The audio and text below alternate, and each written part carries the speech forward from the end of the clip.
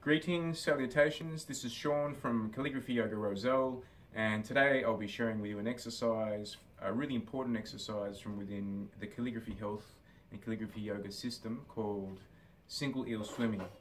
It's an exercise that also has its roots in Bagua, a Taoist art that's based on the spiral and based on circles, and it's very good for your lateral chain of movement, for your kidneys, for your liver, your gallbladder, for your shoulders, and for the dance move it's also pretty awesome too. So the exercise originates in Bagua, and Bagua was made famous by a bit of a legendary master called Dong Hai Chuan. Now Dong Hai Chuan was not the originator of Bagua, but he was most certainly the guy attributed to its transmission into broader society. Now, he was discovered in the Emperor's palace. The legend is he was a waiter. He'd somehow gotten into the place by becoming a eunuch. I don't know the story or the legitimacy of that story. Apparently eunuchs don't go bald, but that's another story. He was serving tea in such a manner that had a lot of skill and dexterity that the emperor invited him to come perform for him. And he ended up having some significant martial skill and taught the imperial bodyguards. And this exercise is said to be good for 50-year-old shoulder.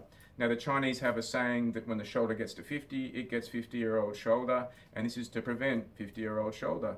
It's very good. Incidentally, I've had one student, and he was having a problem with his shoulder due to a rock climbing injury, and from doing this exercise, he did it for a few months. I hadn't seen him, he went away, and when I saw him back, he was like, "Sean, this exercise is really good. I have fixed my shoulder doing it." He was German. That's the best impression I can do. And this exercise really is good for the shoulder. Now, you can start with a teacup, serving tea. You know, you can hold a tea plate.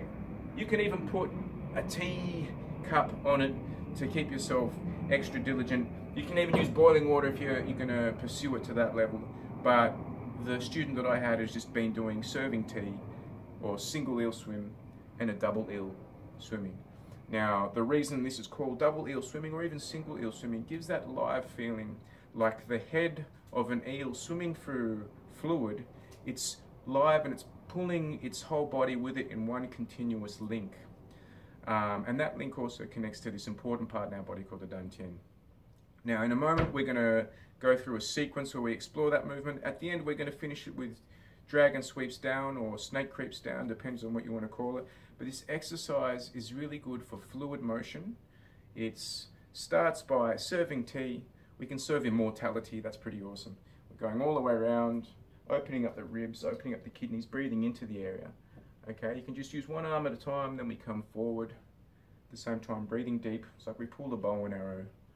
And then we serve the tea, that immortality for me, for you, for everyone. We go around. And we're opening up fascial planes in the body. If you want to know more about fascia, look it up. And then we can serve the tea one more time. Coming around, holding that teacup. It doesn't matter if you drop your tea to begin with. If it's boiling water, it does, but for the moment, just make it fun as possible. So we breathe in and we can close for today. So if any of you guys have a shoulder injury, would like to boost your kidneys a little bit, please play with this exercise. Let me know how you go. And so we'll just cut to a class, one of our calligraphy yoga classes now, where we'll see some students performing this exercise. You can do it for 5 minutes, 10 minutes, 20 minutes for Immortality Daily. Breathe in.